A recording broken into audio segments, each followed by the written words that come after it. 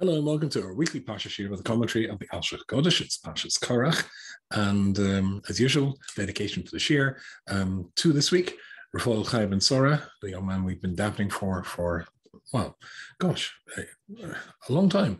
And Baruch Hashem, as I told you last week, he's had Hatzlacha and good news. And also for somebody who I know very well, it's called Malka Rochel Bas Shina Manucha, who is going to have a surgery, and it should go with a complete and 100% success. If you would like to dedicate the shir to somebody whom you love, who may be going through some treatment, who may be having some sort of procedure, who has a simcha, that's a nice procedure, coming up, or to commemorate somebody who is no longer with us, then just contact me at askrabbiyyy.com, and we will dedicate the shir accordingly. Parshas Korach. I remember many years ago, I was in a certain town, and there was a yeshiva in the town, and there was a fight between two brothers in the yeshiva, the two sons of the previous Rosh Yeshiva, and it was a question of who was going to, as it were, take the dominant role, who was going to be the king of the yeshiva, as it were. And unfortunately, it got out of control very, very quickly. Because I was there as a guest, then people were very, very keen to let me know exactly what the fight was all about.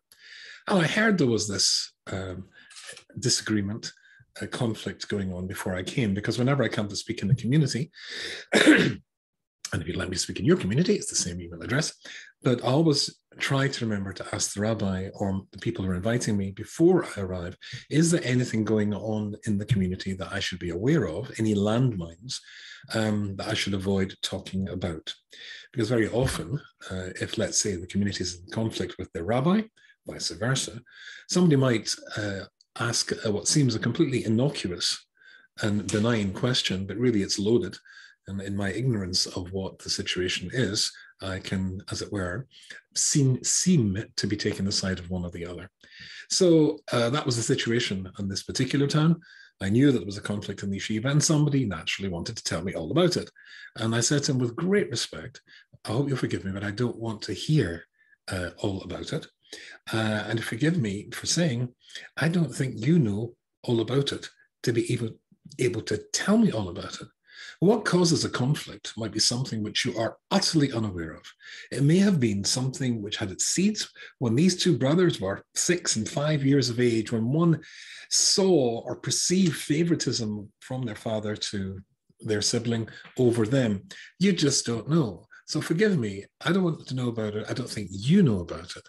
And I think the less people who know about it, the better. What caused the conflict between Korach and Moshe is indeed not too dissimilar, according to Rashi and the other commentators, and certainly the Alshich, to that story I just told you. It was something that was rooted in the family politics, the family dynamic. When Korach felt that he should have been given a job, a role within the family structure, which gave him superiority, primacy, and he didn't get it. It was given to a younger cousin.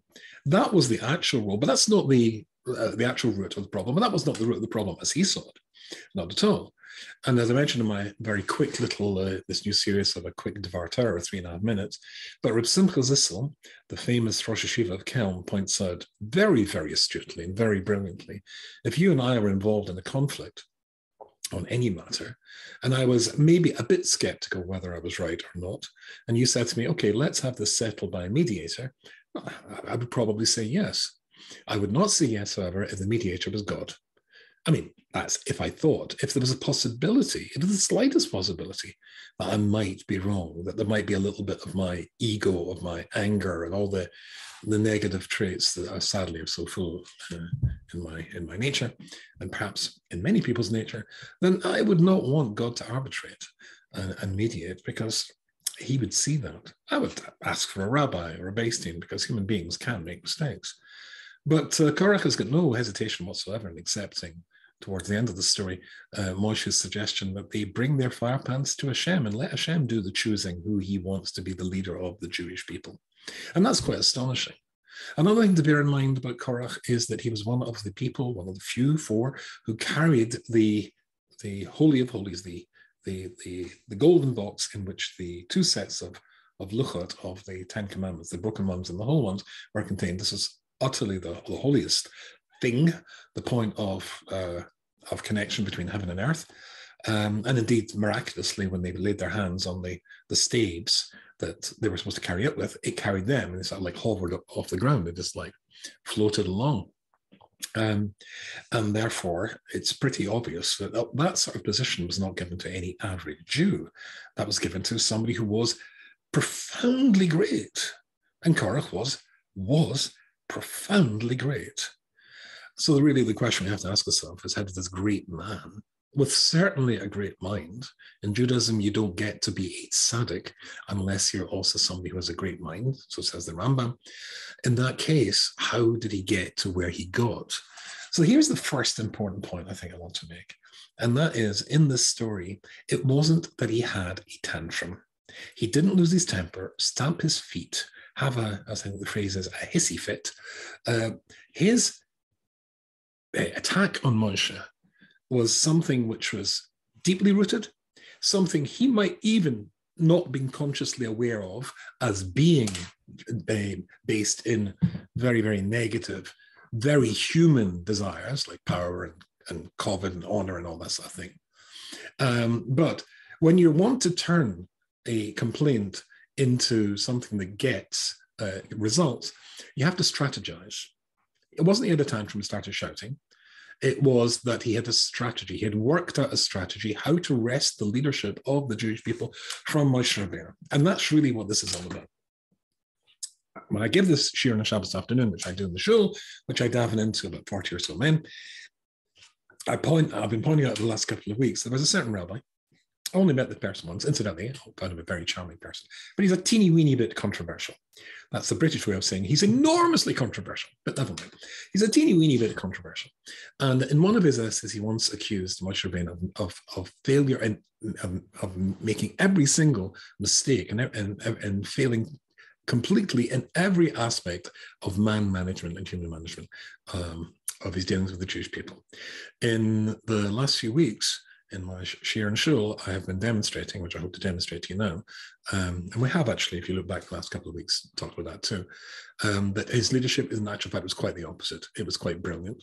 He was a brilliant manager, but that doesn't mean to say that you can be the most brilliant man manager in the world, or person manager, for those who prefer that word, and yet, if the person doesn't want to pay attention, no matter how much you offer them, how much compromise you offer them, you're very unlikely to get the results that you hope for. However, having said all that, let's have a little look at the Parsha. Remind ourselves just at the beginning of the story. Now, the Alshich here is very long, and it's all brilliant. It's all a brilliant, I've called this shiur construction and countering a perfect conflict. That's constructing and countering a perfect conflict. The strategy, his construction of his attack on Moshe Rabbeinu was perfectly constructed. Moshe's countering of it was a perfect lesson in how to defuse a bomb that somebody has set. And we don't have time in the short amount of time that we have. And I'm still, maybe if anybody could let me know, I'd be very interested in this. Sometimes I make the shiur 40 minutes. Sometimes if I'm swept up in the passion of the Alshich, it goes to 50 minutes. And sometimes it's 35. And we all know that people's attention spans, including mine, by the way, have diminished over the last decades or so, 2 decades or so. So it's a question of which format is most preferable to my watchers and listeners. I would be very, very appreciative if you could give me a little message, maybe on the YouTube channel, or if you could email me at that address, or if you see me on Facebook, just to let me know, do you like the 35 minutes, or the slightly longer 40 minute, or the 45, or even longer than that? But I doubt that, but I'd be very interested in hearing what you have to say. Let's go straight across to the stone chumash of Rabbi Artscroll. And before I go on, let me just end up that tiny little thought that we started with. Yes, Moshe Korach was great, one of the greatest of all time. But I once heard from the holy Manchester Rosh Hashiva, who I had the enormous privilege of being close to, and the Manchester Rosh Hashiva, Rav Siegel, who truly was a holy man, and everybody who is alert to the signs will be able to attest to that fact. I once heard him speaking, I think it was the last bar mitzvah, or the bar mitzvah of his last grandson to reach bar mitzvah. I think that's the right way to put it. And he pointed out that when you put on tefillin for the first time, and of course you have to have the purest thoughts when you're wearing tefillin, but the Parshas, the little parchments inside the box of the shell rosh, the one on the head and the one on the arm, the Parshas are wound round by the hair. It's a hair taken from a cow. So a cow's tail, if I remember rightly, and they use that as a string to tie it together. The question is, why is that halakhically that the vehicle, the material that's chosen? And the answer is because when you're wearing these holy tefillin and your ambition is to internally reflect what you're wearing on your head to be in the highest spiritual level, then it's critically important to bear in mind the lesson hinted at by the hair from the cow's tail, because it was, and the Jewish people were at the holiest level, the highest level. We made the Egel Azov, the golden calf. So it's very, very easy, surprisingly easy, for a person, even at the highest level, to slip down. And it says in Pirkei Avos, of course, never be sure of yourself to the day of your death. And indeed, in the moment before you die, you just never know. So here we get somebody who's great, who has a great mind, who indeed is a very holy man, who slips up badly.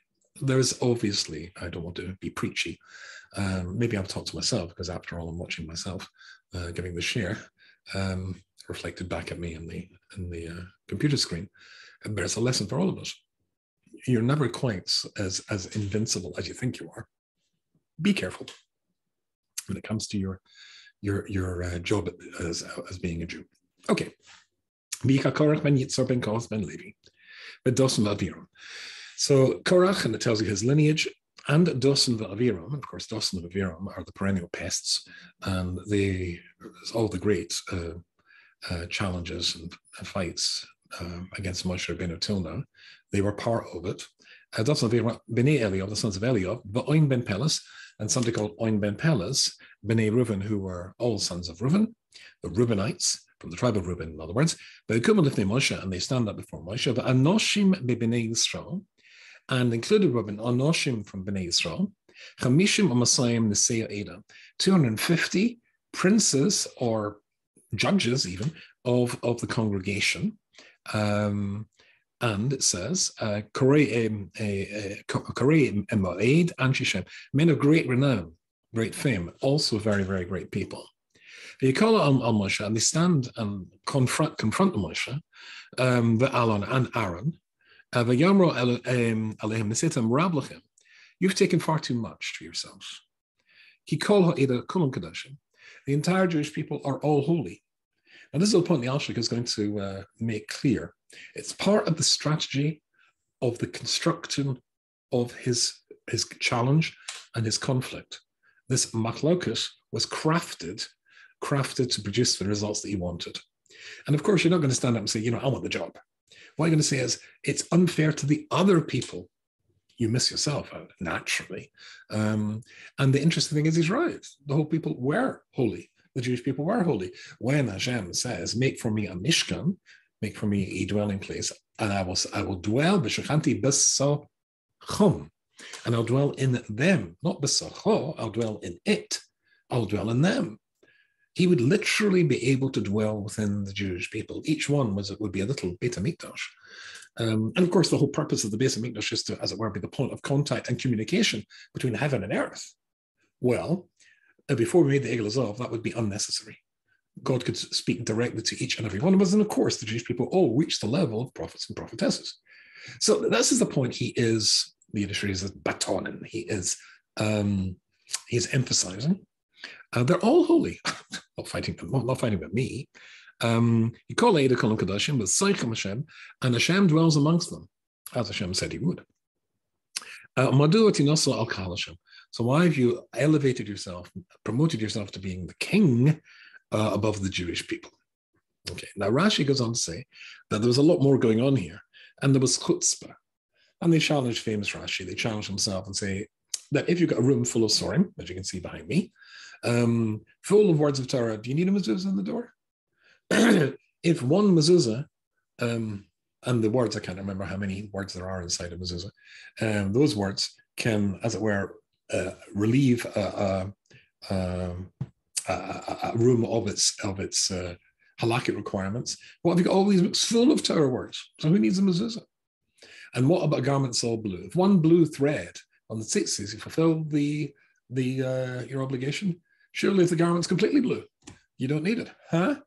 And it was with chutzpah, it was with aggression, and it was belittling. Now that's going to be very, very important because when you construct a conflict and when you want to recruit people to your side, who doesn't? Just think of the last time you were against somebody. Don't you want to tell your version of the story to other people? And it's not, as it were, a strategy. It's not you're not constructing it in order to gain allies. We all naturally want people to say, oh, you're right. But here it is natural fact to get allies. So here it's a challenge, but it's a challenge with chutzpah. Hold that thought, because we're going to come back to that in a moment. V'yishma Moshe v'yipol upon it. And Moshe hears and he falls on his face. V'yidaber al Korach ve'el kol adasa, and he says to Korach, and he says to his congregation, Lemor, Boiker v'yada, Hashem, in the morning Hashem will let us know, Asher Loi, the one who is, he wants, Ve'ez HaKodesh, and the one who is holy, V'hikar v'lov, Ve'ez Asher Yivkar Bo Yakar v'lov. And he will draw him near to him, and that will be the one that he's chosen. That's all we'll have time to go from. There's a lot more, obviously, before the culmination, the dramatic conclusion of this story. But that's enough, I think, for us to get a little glimpse into the Alshich analysis of what's going on here, and a glimpse of the genius of the Alshich. So basically, the first thing the Alshich wants to tell us here is that this technique is something which repeats itself many, many times in history, and certainly in Jewish history. And why that screen is going blur, I do not know. So this camera, whenever I move, it goes blurred. So anybody out there who is expert in this stuff and say, Rabbi, if you do this, that, and the other, I think it's something to do with the light. But back to this. Many, many times in history that somebody does something in this way, exactly in this way. Allow me to leave Judaism for a second and go to Roman history, or Shakespeare, when Julius Caesar crosses the Rubicon. The Rubicon, of course, the river, not too far from Rome, which no Roman army was allowed to cross.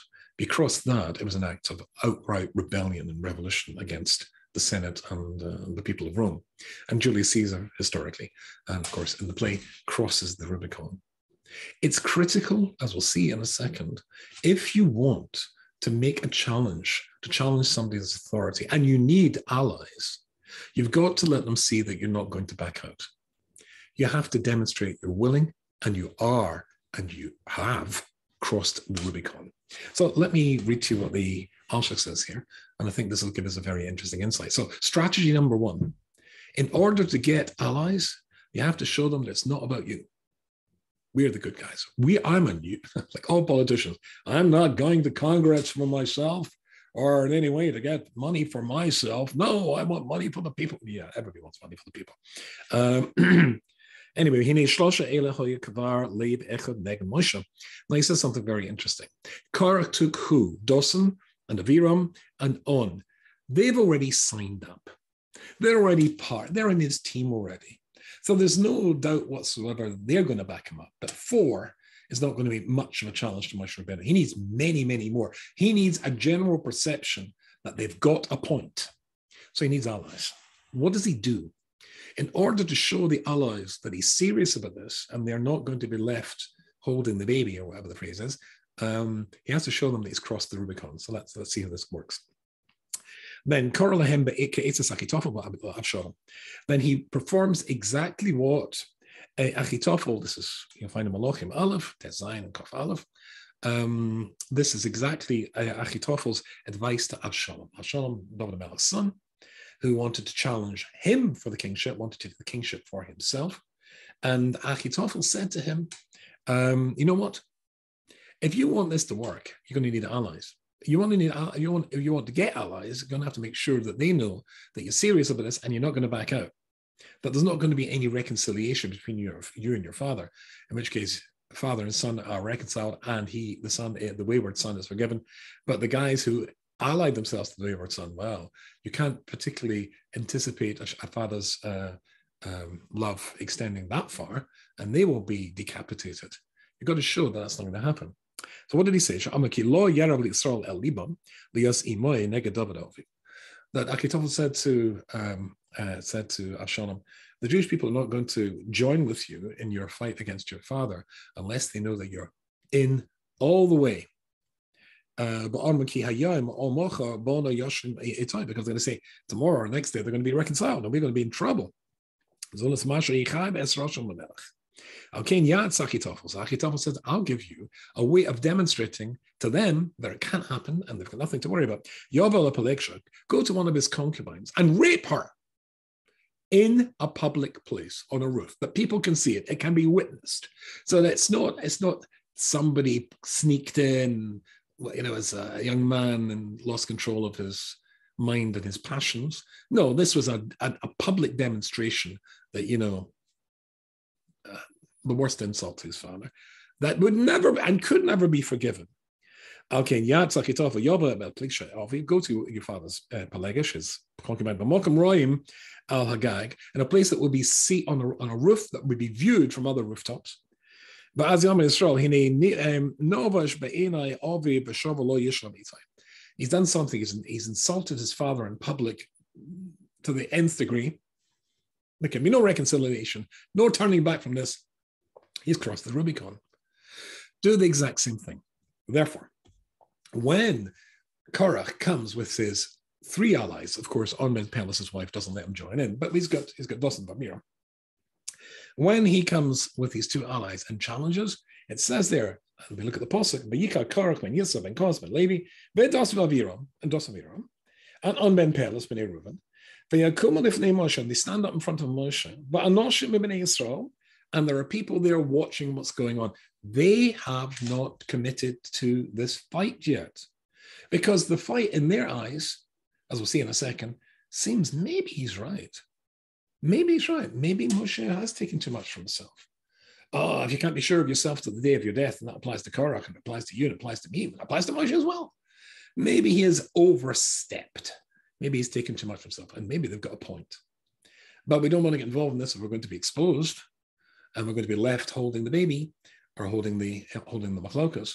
And therefore, it has to be that they come and demonstrate their opposition to Moshe in a way which is unforgivable, the exact same way that Avshalom's opposition and insult to his father is the exact same, unrecoverable from. Okay. As another and so we'll see, reading the Alshich now, and so we'll see, Alshich, that they will never be recovered. There is no way of getting getting out of that one. Therefore, you've now got the people to commit. So stage 1, tell them that it's 100% L'Shem Shemaim. It's 100% for the sake of the people. It's nothing to do with you. And maybe you think it is nothing to do with you. But if you can convince them of that agenda, then you've got allies. Then that's going to work for you, because then they'll join in. Okay. Good. The next thing is to re-emphasize, says the Alshich, the fact that I'm not doing it for myself. So he does that. So when the 250 people sitting on the fence and the Jewish people see that, then they join in. They see one of 2 things. One, in case they would turn around and say, what are you involved in this fight for? What's it got to do with you? You think he's going to give you all sorts of financial benefits and rewards when he's the Kohen Gadol? He makes himself the Kohen Gadol. The Kohen Gadol don't have any rewards to give. Shenis, when they see that the whole that Korach and his small gang fight against Moshe and Aaron, then naturally they will turn around and want to kill them for this. Or at least they could easily do so. Why? But because every single Jew is a Talmud of Moshe Rabbeinu. And the Gemara famously says that there's 3 people who can't insult a man's wife, a man's place where he comes from, and also a man's Rebbe. So now here's Korach insulting the Rebbe of the whole of Klal Yisrael. Moshe, who was as great as Moshe. So this has to be, suicidal, no? Indeed, a challenge to Moshe is a challenge to God. In order to make sure that those concerns will not concern the would-be or possible allies, regarding the first one, he says, Rav Lechem. And he says, you know what? You've taken on too much. Don't think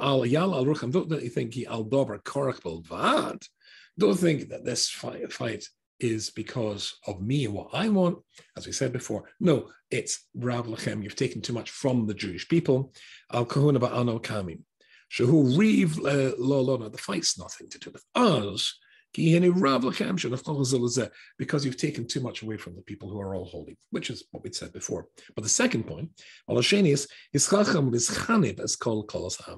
he's wise enough to flatter and to lie to the whole of the Jewish people. If indeed it's true that Moshe and Aaron are holy, but so are you. Gamkin kola eda. And another point, but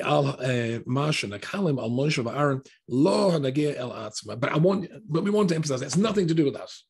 No.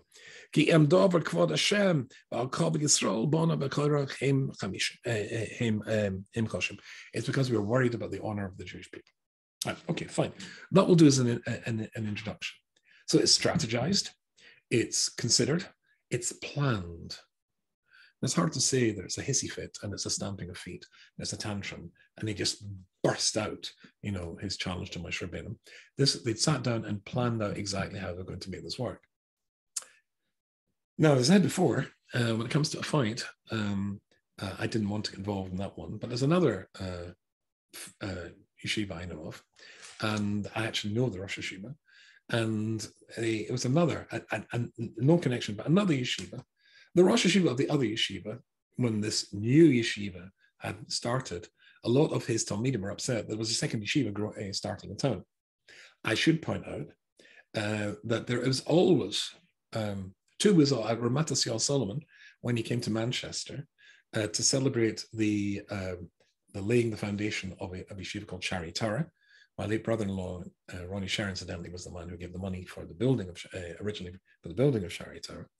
When he came there, Ramat Yisrael, who was the mashgiach of Gateshead Yeshiva in those days, pointed out there was always a Yavne and a Pumbedisa. There's always two yeshivas whether in Bovel or in Eretz Yisrael. There's no. It's not a contradiction to Kavod Torah, to yeshivas, quite the opposite.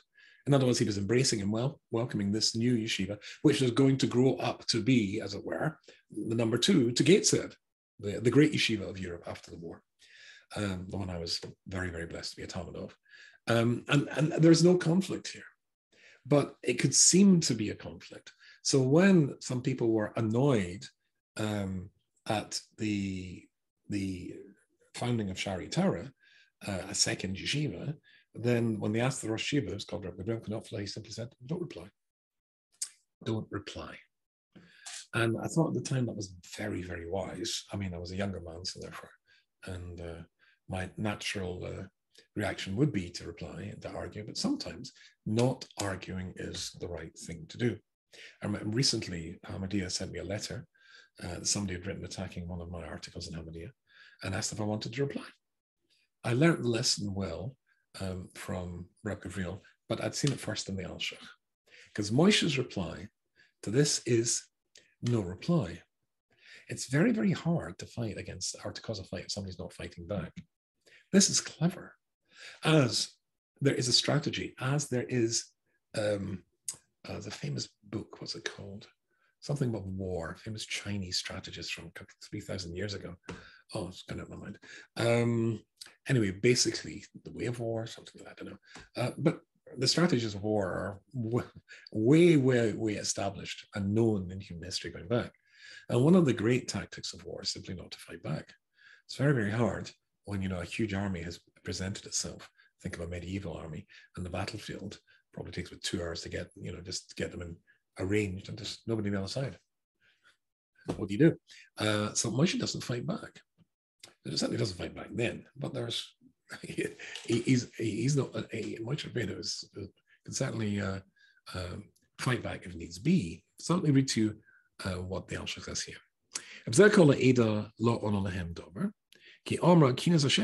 So the Jewish people don't challenge Korach and his group for the challenge to Moshe, because they've declared, and it seems to be a good argument, a reasonable argument, that they're doing it for the sake of Hashem. Maybe they have taken on two more. Incidentally, I should point out, when Moshe Rabbeinu says to them, as he does shortly, this is something he is challenged for from the Torah, does criticize him for this. He says to them, Rav Lechem, B'nai Levi, you've taken on too much for yourself. When he wanted to get into Eretz Yisrael, then Hashem says to him, Rav Loch, you've got enough. Don't want more. And the rabbis explain it was a hint that in telling them, no, they were wrong, and he was right to challenge to fight back. But it was the way he said it. He said, Rav Lechem, you've taken on too much. A Jew should always want to do more. A Jew should also always want to do more. The way that Korach wanted to do it, the motives why Korach wanted to do it, that was certainly wrong. But by expressing in words which were ambiguous and could lead somebody to say, oh, Moshe said you've done enough, that's enough. No, Moshe doesn't think it's enough. It's enough if it's going to be used badly. But for a Jew to want to do more, so there's a level at his level, there is a level at Moshe's Madrega, spiritual level, of a criticism of his choice of words. But how does he react to this?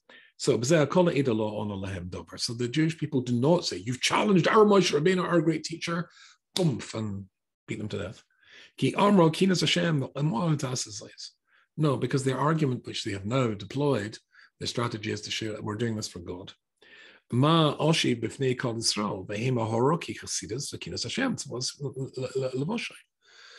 what can Moshe say back? If the Jewish people are now unsure and think that perhaps they are being sincere in their challenge to Moshe Rabbeinu, then for Moshe Rabbeinu to fight back could backfire.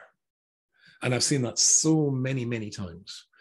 If you in any way, especially as a rabbi, express a side, even if it's the right thing to do, then people just don't see that as the right thing, even if it is the right thing. So he keeps quiet. So therefore it says, B'yetiv l'shamim. So B'yetiv l'shamim, it's best just to listen.